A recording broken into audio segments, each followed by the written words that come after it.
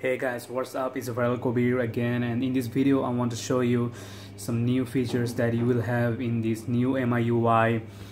So let me just go to the settings quickly, and I want to show you the version real quick so you can see that I have the newest version that is called MIUI Global 8.1 stable, and in below it is called 8.1.1.0. so this is the latest MIUI you can get now, and this is the Redmi 3S that I'm showing you. So in this version you have some awesome cool features. So at first the main feature that I want to show you is that you can now take a screenshot with 3-finger gesture. So let me just show you that. So here you can see that swipe down with 3 fingers to take a screenshot. So you have to turn on these settings. So you have to go to the settings and you have to toggle this option on, and also so now you can take a screenshot with 3-finger gesture. So if you do like this, I just took a screenshot of my home. So you can see that this is the most interesting feature that you can have in this latest ROM. So after that,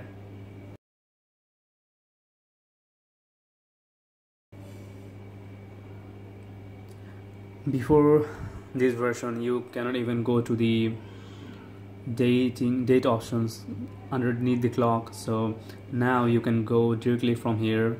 So you have to press here and you can go directly into the calendar. So that's cool about that.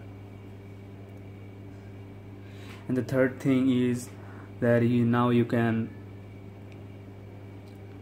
turn the drop down notification, and you have to swipe, and then you can have many more options here. So if you want more options, what you can do is to tap here and you can see all the settings here. So you can rearrange them like the way you want, to use them. So this is a very cool feature. So if you want this thing and if you want this thing more, so what you can do is you can take this up and you can take this down. If you want, you can rearrange them the position you want. So this is one of the cool feature also. And after that, what I want to show you is there is a new option in the calculator. It's not too much, but it's really helpful.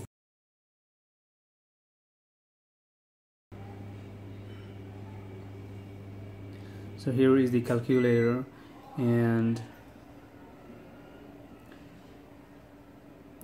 there is a new button called AC. So you can clear all the data you give, and then you can clear all the at the same time. So this is one cool feature as well.